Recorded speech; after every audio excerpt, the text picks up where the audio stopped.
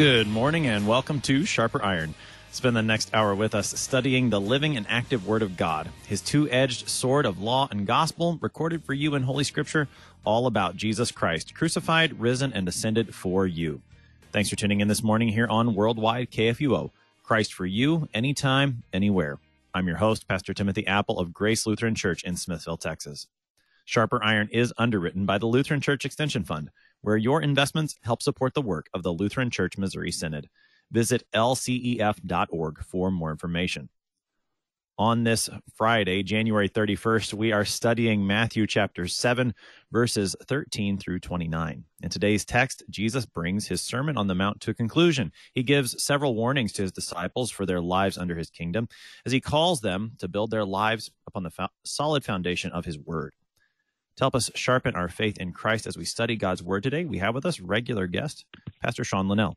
Pastor Linnell serves at Trinity Lutheran Church in Blair, Nebraska. Pastor Linnell, welcome back to Sharper Iron. It's great to be here. Thanks for having me on again. So, Pastor Linnell, as we get started this morning, give us some context. We're here in the Sermon on the Mount to the very end. What do we need to know about the sermon or Matthew in general that will help us with the text we have this morning? Well, on the program the past week or so, we've been walking through the Sermon on the Mount. And as we bring this section to a close, it's important to remember how and why we began.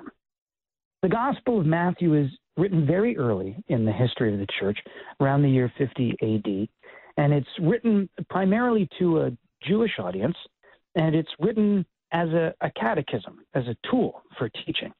It's not written as a biography or minutes to a 3-year-long ministry.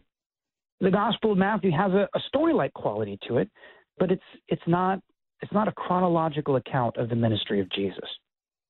In the Gospel of Matthew, there are 5 major sections in the Gospel that are called discourses, and the Sermon on the Mount is the first such discourse.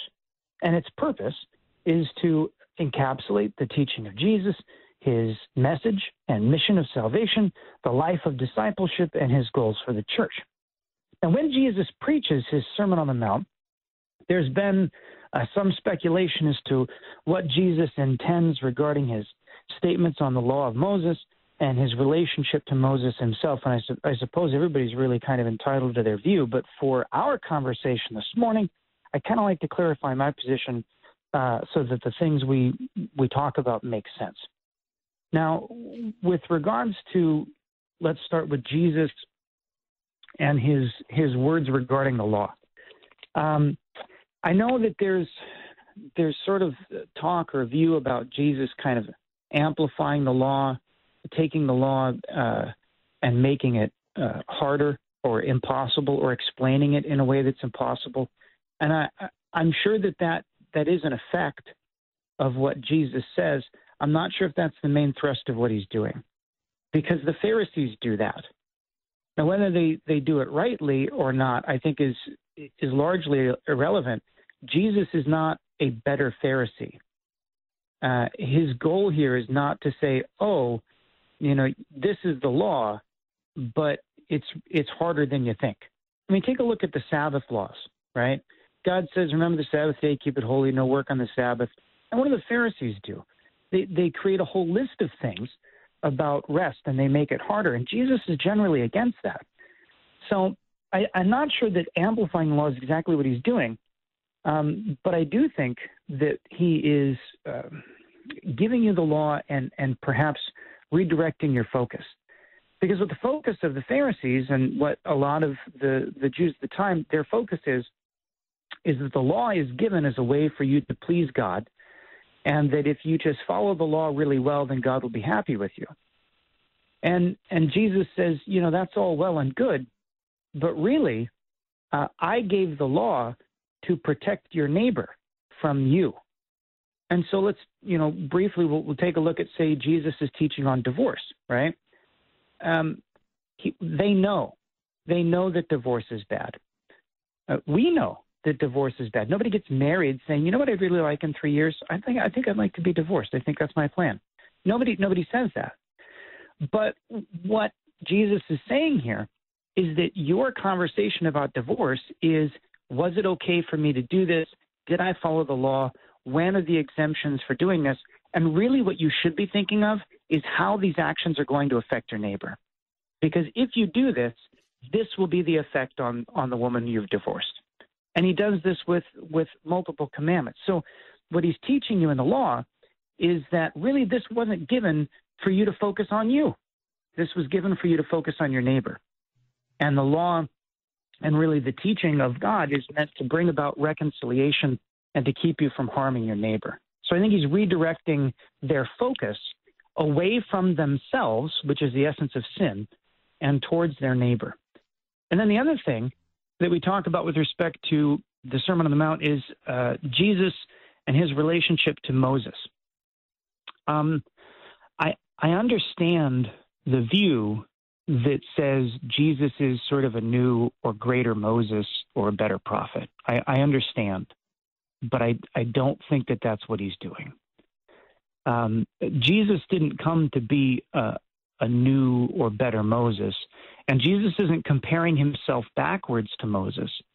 Moses points forwards to Jesus, not the other way around.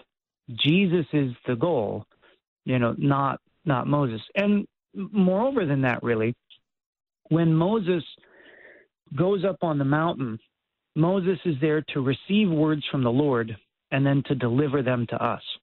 But the point of kind of what Jesus is doing is that he says, you have heard it said, but I say unto you, there is no intermediary.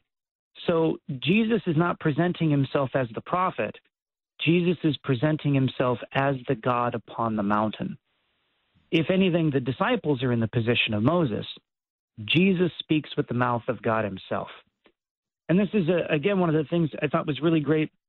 And you had brought this up a couple of days ago in one of the broadcasts, and also say in Gibbs's commentary that you can get through CPH there, he brings out this really interesting sort of thing. He says, in Numbers 12:8, what distinguishes Moses from the lesser prophets is that the Lord spoke to him, and then he puts in quotes, mouth to mouth is how the actual words thing. It says, so when Jesus begins his sermon by opening his mouth and speaking to the disciples, his role in relation to them was comparable to that of the Lord in relation to Moses, not Moses in relation to the people. And understanding those two things are going to be important for what we talk about for the rest of our time this morning. That's a helpful introduction. I'm intrigued by the first one, just because it's one that I've never really thought too much about. I mean, so Jesus amplifying the law. Here's how I've always, especially when I think about what the Pharisees were doing. This is the way that it was taught to me that makes sense. That when the Pharisees added their extra commands around the law, they were making it keepable in the sense that, okay, well, what does it mean to keep the Sabbath? How do I make sure that I'm not working on the Sabbath? And so they throw up all these other rules, and I know that if I do them, then I'm good. And so while it was difficult, it was still possible. Whereas Jesus, and I know he doesn't deal with the Sabbath here, but he deals with other things. Whereas Jesus would say, you thought it was possible to check all these things off. Well, here, let me show you how it actually goes into your heart, and try and keep that.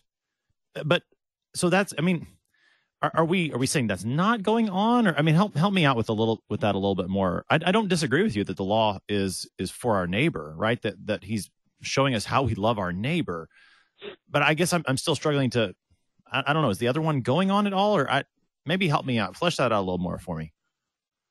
Well, I mean, I think you can do that, but the reason that the Pharisees are not keeping God's law isn't because they're not doing, and I'm going to put in air quotes, good things. The reason that the Pharisees are hypocrites is not because they teach laws and then don't follow their own laws. The reason that the Pharisees are hypocrites is because outwardly they are whitewashed tombs, but inside they are dead.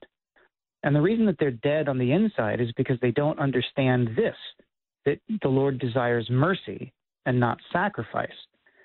The point is, I think, is that all of these things that they do, regardless of whether or not the design is you're making it easier so that you can keep them, The point is that you're focused on keeping them as if keeping them in some manner makes you better before God and certainly better than your neighbor. But that's never been the purpose of the law anyway. The purpose of the law was not for you to elevate yourself above your neighbor, or in this respect, above God, in the way that the Pharisees try to compare themselves to Jesus.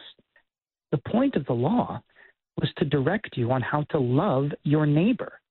But since you have no love in your heart for your neighbor, it doesn't really matter what you do. None of the things that you're doing come from the proper motivation of love of God or love of neighbor. It's always been love about yourself.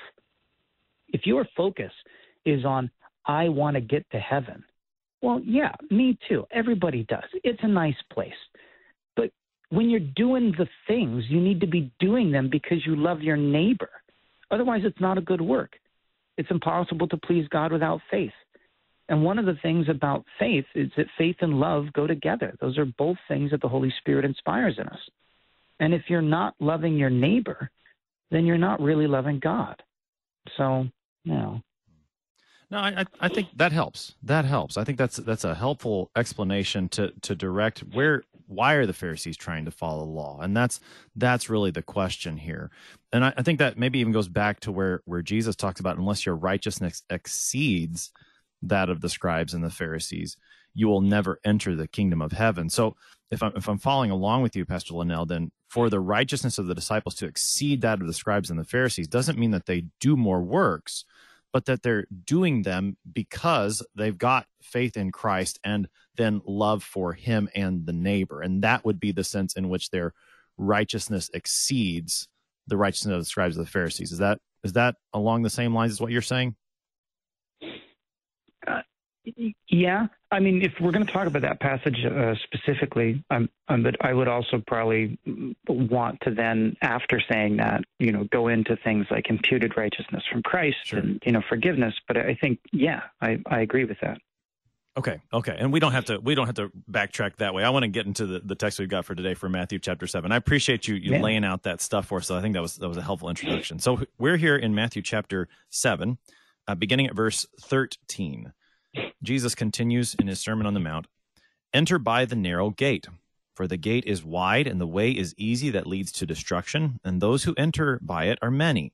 For the gate is narrow and the way is hard that leads to life, and those who find it are few. Beware of false prophets who come to you in sheep's clothing, but inwardly are ravenous wolves. You will recognize them by their fruits. Are grapes gathered from thorn bushes or figs from thistles? So every healthy tree bears good fruit, but the diseased tree bears bad fruit. A healthy tree cannot bear bad fruit, nor can a diseased tree bear good fruit. Every tree that does not bear good fruit is cut down and thrown into the fire. Thus you will recognize them by their fruits. Not everyone who says to me, 'Lord, Lord,' will enter the kingdom of heaven, but the one who does the will of my Father who is in heaven.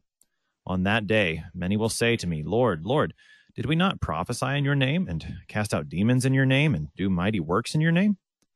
And then I will declare to them, 'I never knew you. Depart from me, you workers of lawlessness.' Everyone then who hears these words of mine and does them will be like a wise man who built his house on the rock. And the rain fell, and the floods came, and the winds blew and beat on that house, but it did not fall, because it had been founded on the rock. And everyone who hears these words of mine and does not do them will be like a foolish man who built his house on the sand. And the rain fell, and the floods came, and the winds blew and beat against that house, and it fell, and great was the fall of it. And when Jesus finished these sayings, the crowds were astonished at his teaching, for he was teaching them as one who had authority, and not as their scribes." That's the text for today, Matthew chapter 7, verses 13 through 29. Pastor Linnell, the text we have this morning starts with an image of a gate, and there's two contrasting gates. There's a narrow one, and there's a wide one. Let's start. Jesus says, "Enter by the narrow gate," but first he describes the wide gate that's easy, leads to destruction. Talk to us about that wide gate. Why is it wide? Why is it easy? Why does it lead to destruction? That's sort of the interesting thing, right? Jesus gives us this image of a wide and a narrow door or a gate, and this image of the way and the gate is one that's really prominent in early Christianity and really Christianity throughout.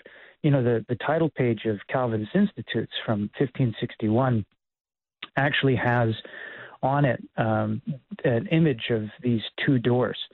And one is sort of a door that looks kind of grubby with some thorns and stuff around it, but there's a crown over the top. And then the other one looks kind of nice with flowers next to it, but there's fire over the top. And this image of two ways or two doors is something, again, that's been used even by the earliest Christians. You can see this in the book of Acts with the thing that Paul's doing. And then the earliest Christians called themselves followers of the way. And this is imagery that Jesus isn't making up, right? It's teachings that come from the Old Testament, or words that come from the Old Testament, right? So like in the first psalm, right, God knows the way of the righteous, but the way of the wicked shall perish. When we talk about Matthew being used as a catechism, early Christian catechism, the Didache is something that we should probably have come to mind. And the Didache or the Didache, it opens with the words, there are two ways, one of life and one of death, and there is a great difference between the two ways. So Jesus' words here about this narrow door and the wide door, the wide gate, really important, and of sort of all of the images that Jesus gives us in the Sermon on the Mount, this is one that the church has focused on and grabbed and used a lot. But interestingly enough, even though he tells us that there's this wide door and this narrow door, he doesn't tell us what makes one door wide and what makes one door narrow. We're sort of left to determine that on our own. And I think that there's a couple of ways to go about figuring out who and why these doors are wide and narrow. Yeah. And one thing that we might want to say is that if the door is narrow, then the concern of the person trying to go through it is whether or not they might fit, right?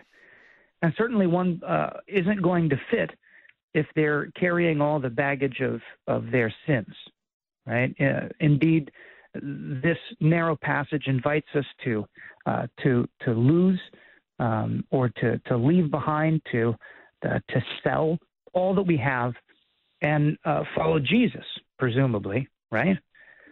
With the wide door, there's no such concern. The door is wide, and it's wide enough to bring all that you have and give up nothing, right? Just sort of come as you are. All of your sins, all of your vices, all of your arrogance, that big head of yours, that it gets all bent out of shape when people forget to put your academic title in front of it. You just bring all of that through. No worry about whether or not it's going to fit. You don't have to sacrifice anything because hell is an equal opportunity employer. It'll take all of it. Yeah. And I think that that's sort of one way to look at it. But when we talk about then, the narrow versus the wide door, you can either talk about giving things up with respect to your sins. You can talk about having a narrowly constrained code of living, which I don't think is the appropriate way to view that, but that is one way. Especially if you want to see Jesus as one who is amplifying the law, right?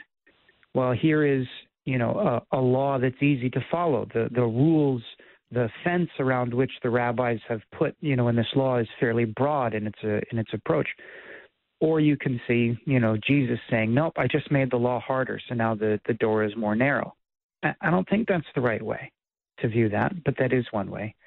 I think really if we want to understand what the difference is between the narrow and the wide door, we should take a look at some of the things that Jesus says in other places, like, I am the way, or I am the door. Really what Jesus is saying is that the only way that leads to salvation is through me, not you, not any of the other things. And we can take a look at that today, and we can apply that in sort of an anti-ecumenical sense. That it's not many religions, there's not many teachings, there's not many ways of viewing things. It's not entirely, up to us to just sort of figure out who God is and approach him in our own way, but that it's only the God of the Bible, the Jesus who presents and reveals himself in Scripture and word and sacrament who comes to us. We can view it that way. And I think that's probably the right way, to view it. And there's, perhaps more to say on that. But so, and this is, I think you started to answer this question already then with those last comments that when we look at Jesus saying in the Gospel of John that he's the door, he's the way, this narrow gate versus wide gate, Jesus isn't, I guess one way to look at it would be, and I think maybe you referenced this, would that the narrow gate is everything that Jesus has just laid out, beginning in chapter 5 up to this point. That's the narrow gate, and he's saying you have to do these things, and maybe that's involved, but that's not all there is to it. The narrow gate is really Jesus, and anything else would be the wide gate. Is that starting to keep that differentiation? Yeah, it's an interesting sort of boat, right? Because this last section that Jesus gives works wonderfully as a conclusion to a sermon, but it's actually something that you would expect to see at the beginning of maybe a theological text, like a book of doctrine. It would serve as a pretty good prolegomena, which for those who are sort of unfamiliar with the term, it's the thing that a theological writer, a theologian would put at the beginning of his book or her book to let people know why they should care and why they should listen to them. And Jesus here puts it at the end, but it serves sort of the same purpose. Jesus is not saying that, here's another way that you can look at things. Jesus is not saying that he's another rabbi providing just one more interpretation on the law about how to make it, harder or right or, 100 other different things. That regardless of what you think about any individual piece, that the purpose of all of these things is salvific, in an eternal sense. It's not merely just one other way to view things, but it has eternal consequence. And that these, all of these teachings are meant to drive you to him. And he hasn't said that specifically here yet, but that is what he's getting at. That regardless of how you want to view any of the things, if your conclusion doesn't lead you to Jesus is the door, then you're wrong. So. And so then I think, because here the door, the gate, he says, the narrow one is hard, this one that leads to life. And so, but we're saying that the door is Jesus, and Jesus elsewhere in just a few chapters here in Matthew's Gospel, he's going to say that my yoke is easy and my burden is light. How are both of those things true? That the door, it's hard to find, but also that Jesus is the one who takes the burden away and it's easy and light. So in this particular thing that Jesus says, there's a couple of words that really are only used here. Specifically, narrow, right? Would be a word that's only used here. And so if you want to understand narrow, I think we've done a pretty good job of understanding, that. But the other word that you bring up, hard, you can understand that as difficult, but I think that its parallel passage in Luke gives us a better understanding of what Jesus is really talking about. Because what Jesus says in Luke is to struggle, to enter through the narrow door, and what he means here is suffer. Entering through the narrow door will be a path of suffering. This is akin to what Jesus began his Sermon on the Mount with. Blessed are you when others persecute you and revile you. Blessed are you who mourn. The things that Jesus lists in the beginning of the sermon, most of them are objectively unpleasant. And yet he says that you're blessed. Why? Well, he gives you a list of things, right? Blessed are the poor in spirit, for theirs is the kingdom of heaven. And what does it mean to be poor in spirit? Does that sound fun? Difficult. I don't know if I'd describe it as difficult. Sure, it's difficult, but why is it difficult? Why is it hard? Because it hurts. It's suffering. A life of repentance is not necessarily fun, And whether or not you want to talk about that as hard, it's not like lifting a weight. It's not hard to understand. It's not even necessarily hard to do in the respect of technical difficulty. It's hard because it hurts. It hurts emotionally and it hurts spiritually. It hurts because you're rejected by the world. You're rejected by people who are supposed to love you. You reject yourself. You're constantly at battle with yourself. You're under assault from the devil and the world and your own sinful flesh, and you live like that your entire life. It hurts. It's hard to enter through the narrow door. But there is nothing really trying to prevent you from entering through the wide door. So I think when he says hard, what he means here is that it involves suffering. It's hard that way. Yeah, that fits very well with everything that he said thus far. You're listening to Sharper Iron here on Worldwide KFUO, looking at the end of the Sermon on the Mount this morning with Pastor Shawn Linnell. We're going to take a quick break, but we'll be right back. Please stick around.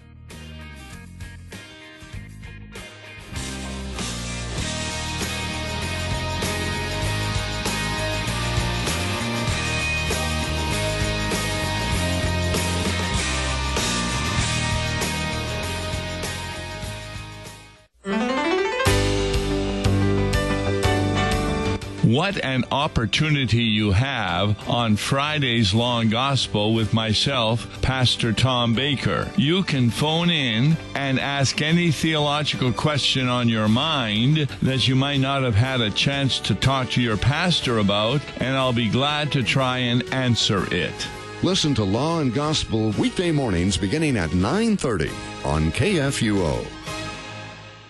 The Lutheran Church Missouri Synod, on behalf of Concordia Plan Services, Lutheran Housing Support Corporation, Concordia University System, Lutheran Church Extension Fund, the LCMS Foundation, and Corporate Synod, daily reaches out to our members and partners, working together to support our local, global, and international ministries, church workers, and LCMS initiatives at large to carry the mission forward and to serve each other in love. Opportunities to serve, lcms.org/careers. Hi, I'm Pastor Mark Hawkinson, host of Moments of Assurance. Jesus said, "If anyone enters by me, he shall be saved." You can help us continue to get that message out around the globe while there's still time. One way is to become a church or organization of the week. For a gift of just $595, your church will receive 35 30-second announcements during the week of your choice, identifying your church, as well as upcoming events and happenings. And your pastor or a representative from your church, they may record those announcements, or we can produce them ourselves. Either way. In addition, your pastor or representative will have the opportunity to be on one of KFUO's programs. It's a wonderful way to expand your mission outreach and to help KFUO Radio to do the same. For further information, call me, Mark, at 314-996-1520 or mark.hawkinson at kfuo.org.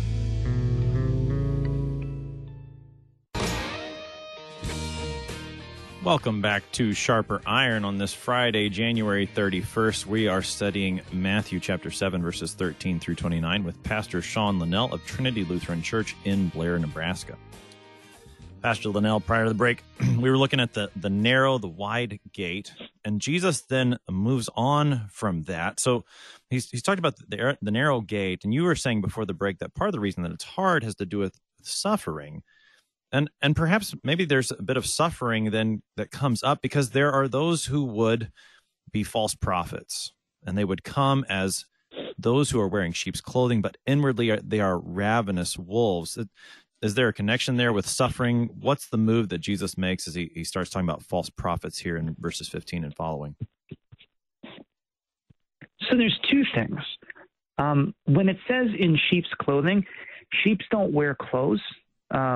So that's sort of weird, right? I mean, I know some people put sweaters on their dogs and, to each their own, but, generally speaking, we don't put pants on sheep. So what he's saying here is sheep's skins, which implies that there are sheep who have died and that they're under assault from these wolves. So when you want to talk about, the hardship of persecution and attack, I think you can see it there.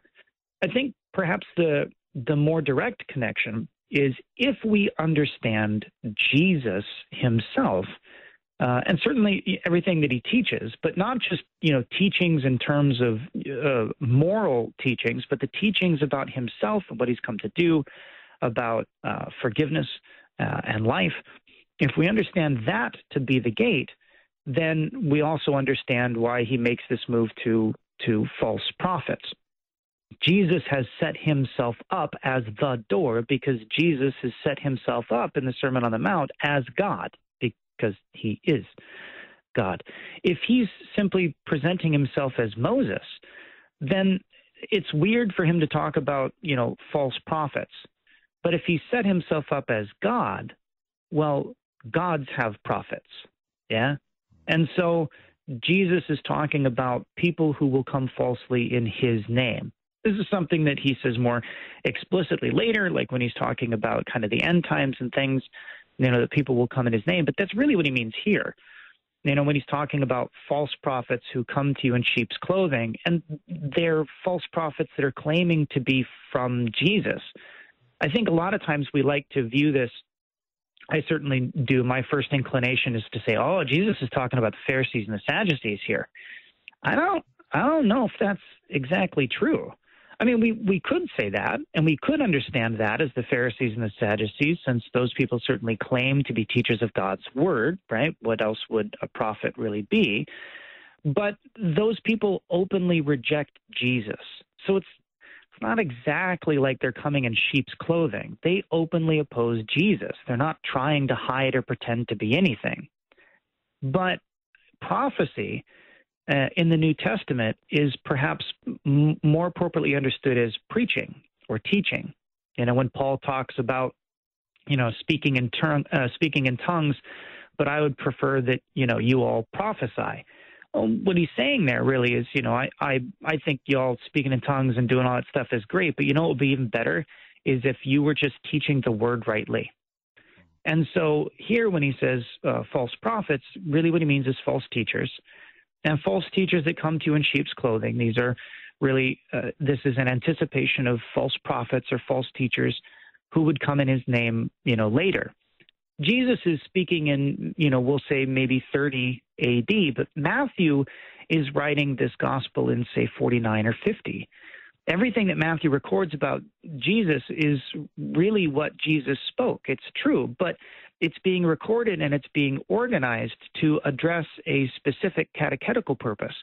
And so we need not only to ask or to determine what it is that Jesus meant, but also what the intent is of the author in placing it here.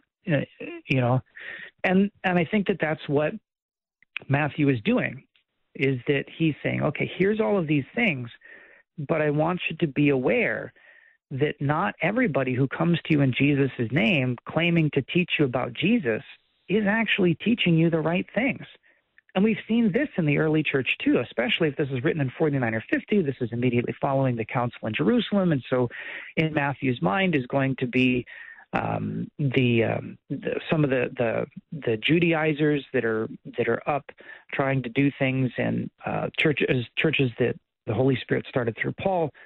There is conflict and false teachers in the early church after Jesus' ascension. And I think that Jesus is preemptively addressing that in saying this about false prophets. Now, one of the things that he says here is that you're going to recognize them by their fruits. Now, for everything else that he says, it still leaves us with a question. What are the fruits? Right. I mean, that'd sort of be important. You're going to recognize them by their fruit. And then you stop and we're all like, yeah, what is it? And you can list things like fruits of the Spirit, or you can look back at what Jesus has said and you can say, oh, well, this is going to be, their fruits. It'll be evidenced by the way they live their lives. But I don't really like that view.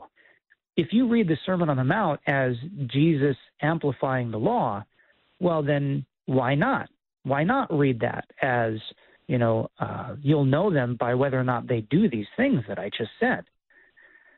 But if you understand Jesus as teaching the law in a way that directs us back towards our neighbor and back towards God in love, as he concluded that teaching, right? So on this dress all the prophets and the law, that you should love the Lord your God with all your heart and love your neighbor as yourself. You see how sort of in the conclusion there, he directs that back to loving people who aren't you. And so there's two things that Jesus means by fruit here. And the first is going to be love of neighbor and a focus on reconciliation, on mercy, and on forgiveness. If the teachers who are coming to you teaching about Jesus are teaching you all about how you can make God happy, and they're teaching you about how you follow these rules and you don't follow those rules and everything else, not every specific thing they say is necessarily going to be wrong. But that does not mean that they are teaching you something that is true. They're teaching you in a true direction. Not everything that Rome teaches is wrong. Rome teaches a lot about loving your neighbor. We like to grill them about indulgences and everything else, and that's true. But if you look in the handbook for rules and norms regarding indulgences, what they don't say is, "Hey, pay the church because we're greedy and we want money, and then we'll forgive you." Like, that's not actually how they present that. Maybe it was back in the day, but it's not. They talk about fasting, prayer, and almsgiving.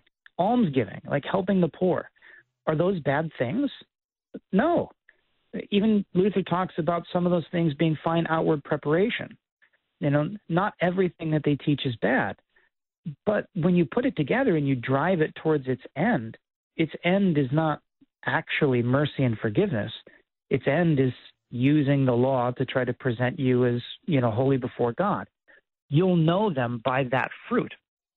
The other thing then, and this is not unrelated, is what is that fruit? It is very much their teachings. Are they teaching the same thing that Jesus did? And you can see this in Isaiah 8:20 and 1 John 4:1, Hebrews 3:19, 2 John 9 and 11, Matthew 15:9, Titus 1:9 through 12. It's their doctrine, their teaching. Are they teaching the same things that Jesus did? Not just saying the same words sometimes, but are they actually teaching you in the way that he taught you? And are they teaching you to go to him, or are they teaching you to look back on yourself?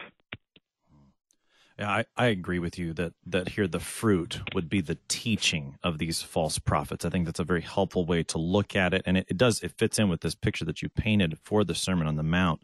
As Jesus moves through that, and he talks about the healthy tree bearing good fruit, the diseased tree bearing bad fruit, and he gets pretty drastic there in verse 19 that the tree that doesn't bear good fruit is cut down and thrown into the fire. And as he continues on, it's almost like he's making a move toward the last day. As he moves from the false prophets he goes back to the idea of entering into the kingdom of heaven. There's that door, that gate, that way language coming back up. As he continues on, when he's talking about those who say, "Lord, Lord," but may not enter the kingdom of heaven, are these false prophets still in view?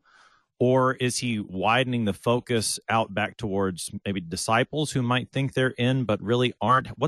How is he moving from one section into the next? The context here really does point us towards him talking about the false prophets primarily. I'm not against us using this to examine ourselves. I think that all Scripture is good for that, for learning and reproof. And I think that we should examine ourselves and hold ourselves accountable to the same standard, right? The measure which you judge, so shall you be judged. So, we here are encouraged to judge teachers or prophets, to examine them. We should do the same thing to ourselves, right?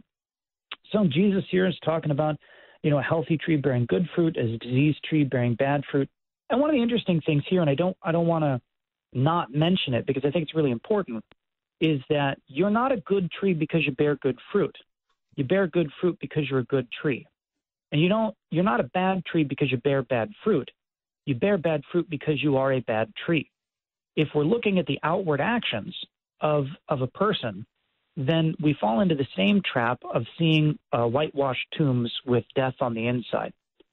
Because, if Jesus is just presenting a better way for us to follow the law, on the outside, then that's really unhelpful. But if he's showing us how the law is directing us to love our neighbors, that does actually make it more difficult. So I'm not objecting to it, but that's what you'll see. It's not just that they do the right things or they don't. It's not even necessarily do they say the right things, right? I mean, you can be take a look at it from the perspective of, say, a pastor versus a theologian, right? You can be a good theologian and not be a good pastor or a pastor at all. It's hard to be a good pastor without being a good theologian. But the difference is that generally, if you are an academic, then your focus is on being right. And yeah, you can be nice about it. You can not be nice about it. I had a lot of professors that weren't necessarily very nice, but man, I loved having them in class because they taught really wonderfully and opened some things up. But that doesn't necessarily mean that its application is going to be great. You need to be more than just right. And whether that's being a pastor, whether that's being just a good brother or sister in Christ, yes, we should all want to be right. We should all want to follow God's word as it was given. But if you're using it as a bludgeon, is that really using it the right way? Congratulations, you're right. And you're also alone. And you've driven your brothers and sisters off, like sheep that butt each other and use their horns to gouge each other's flesh. Congratulations. That's not really what you were supposed to be doing. So when we talk about bearing fruit, yeah, it's very much that, but it's also what's inside. Are you doing this for love of your neighbor, or are you doing this to build up yourself? When Jesus says, not everyone who says to me, Lord, Lord, will enter the kingdom of heaven, I think that he's talking about that, primarily about the false teachers, but we can see this in ourselves also as well. And not everybody who says to me, Lord, Lord. And this is also, again, I think specifically why he's not talking about Pharisees and Sadducees, because none of them call him Lord. That's not really their go-to, right? Generally, they're like teacher or rabbi or something like that. But he's talking about Lord here. And he's not just talking about some honorific title that means sir. He really is talking about the divine Lord. And there will be people who do that, because how else are you going to pretend to be a sheep unless you're, at least with your mouth, right, giving honor to him with your lips, so you say to him, Lord. There's a lot of preachers out there that do that. But the one who does the will of my Father, we're going to come back to that.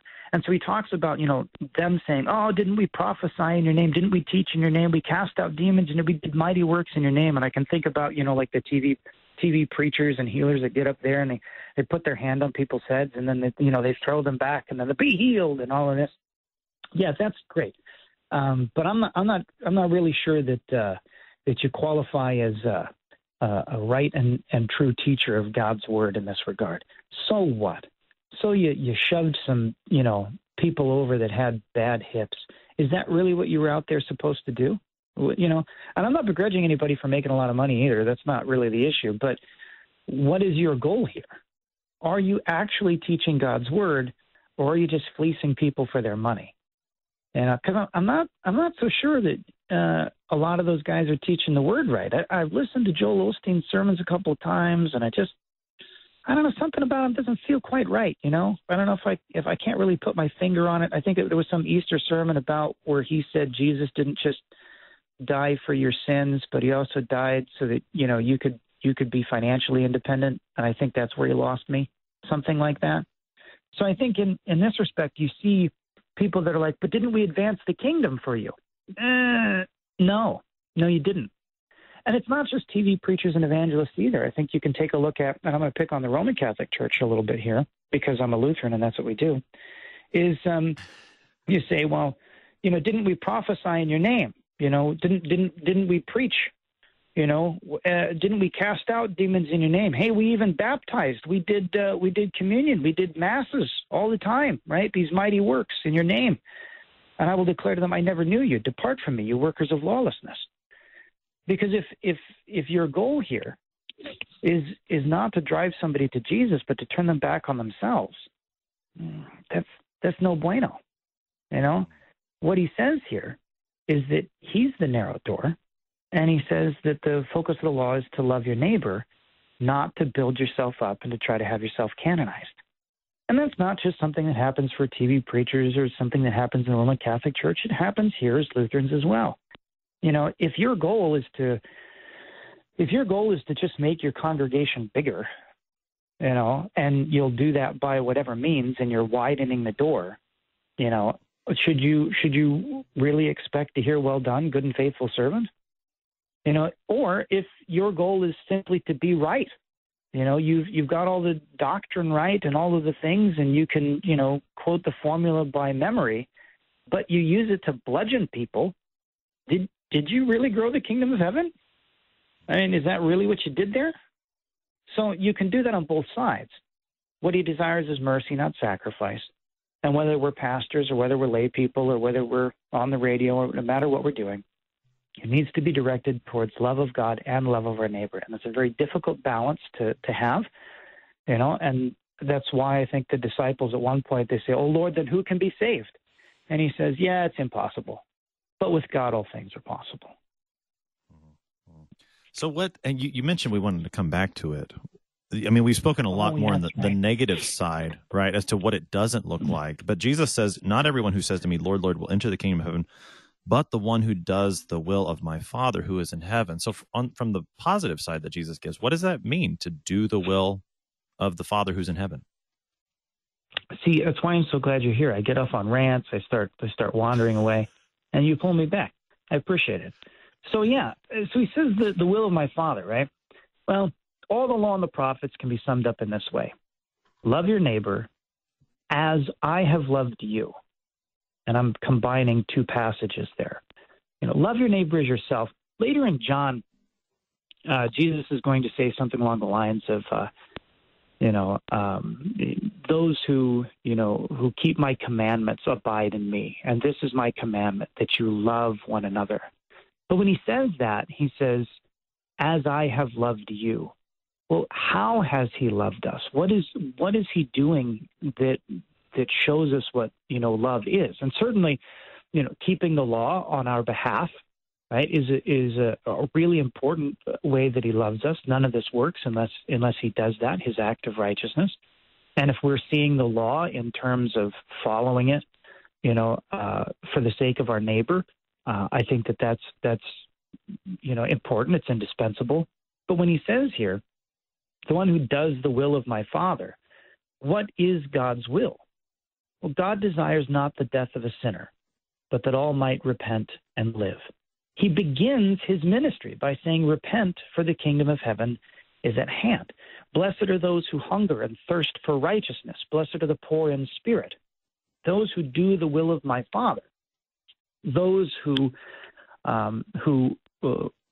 approach Jesus in repentance." And perhaps it would be a good time to just take a short minute and remember what repentance really means.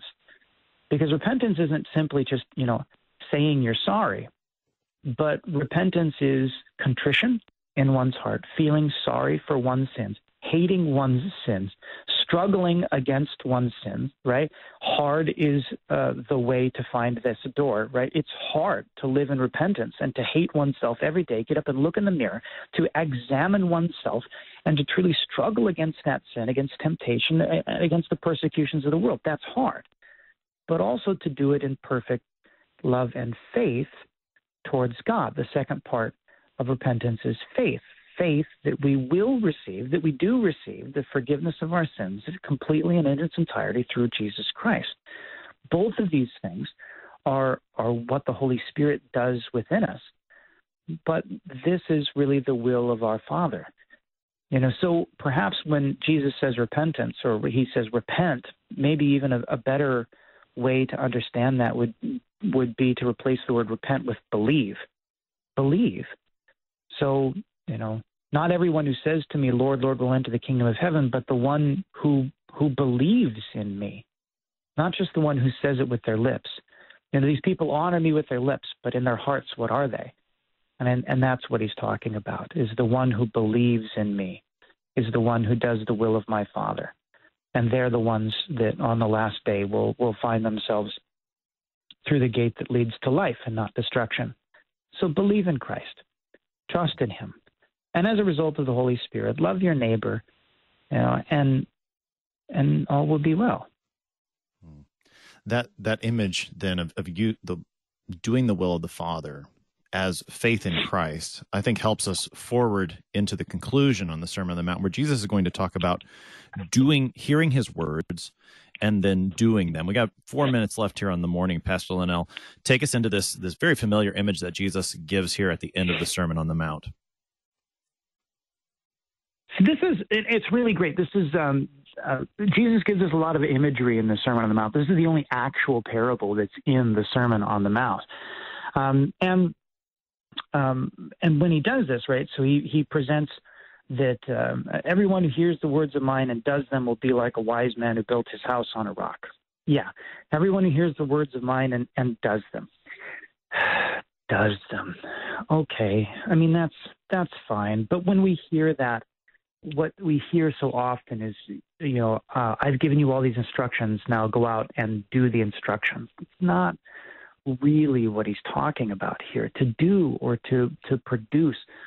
Sin begins in the heart. He's told us this throughout the Sermon on the Mount, that sin, your outward actions are not the problem. The problem is what happens on the inside first. And then this corruption that gnarls at your heart manifests itself outwardly. But if sin begins in the heart, then repentance and faith and love begin there also. They're not simply outward actions that you do, but they are things that you are compulsed, obligated to do because of your love for your neighbor, your love of God, and the faith that you have. So it's not simply going out and doing the things that he said, but having his word produced in you and in your heart, multiplied, having the Holy Spirit work on that, right? So everyone who hears the words of mine and who does them, whose heart reproduces them, who has this come about within them, they are like a wise man who built his house on the rock. When the waves fell and the flood came. And this is actually really, really great because you have imagery from Jesus from like Genesis 10 from the flood. Only here it's the rock and not the ark, In Matthew 24, it gives us perhaps a little bit more of sort of like Noah and the ark. But you see this here, this rain and the floods. And what happens is that even though all of these sufferings, even these tribulations that come about, these things that make it hard to come through the narrow door, you are still standing on the rock. And so then the sermon has very, in a subtle way, and you look around, now become very eschatological. Now it's about the end. And it's very clear to see. And it allows us to look back at the door and understand that this is more than just a moral teaching. This is a salvation teaching. That Jesus is talking about all of those who hear Jesus' words, who take them to heart, who dwell upon them, who have them reproduced in their heart, and then, yes, by power of the Holy Spirit, having them produced outwards, that those are people who, when all of the things fall down around them, when the world itself rolls up like a scroll, that they will be standing on solid ground and on the rock, and then, everybody else in sort of a negative, that's no bueno. They get swept away. And there is that warning there, but he begins with those who build themselves on the rock, because this is what he expects you to be now that you've heard the word, now that the Holy Spirit is working in your heart. So, Pastor Shawn Linnell is the pastor at... Go ahead. Well, Pastor Shawn Linnell, we're out of time, but great stuff today, Pastor Linnell, the pastor at Trinity Lutheran Church in Blair, Nebraska. Thank you so much for your time today, sir. I'm your host here on Sharper Iron, Pastor Timothy Appel of Grace Lutheran Church in Smithville, Texas. Thanks for spending the morning with us. Talk to you again next week.